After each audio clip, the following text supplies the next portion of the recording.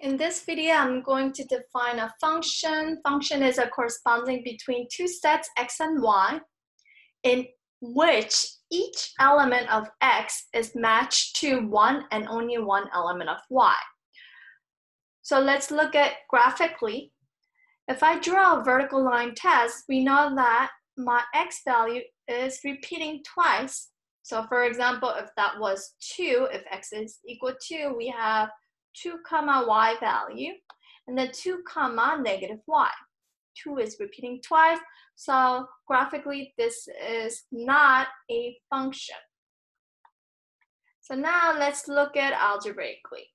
We're going to solve for y, and y is equal to plus or minus radical x. So if I choose a random number like x equal 4, we know that it will be plus or minus radical 2. And that's 4 comma negative 2 and 4 comma positive 2. 4 is repeating. Therefore, this is not a function.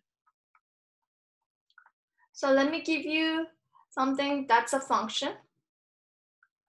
Example of function should be like parabola, right? It satisfies all the vertical line tests. So this is a function.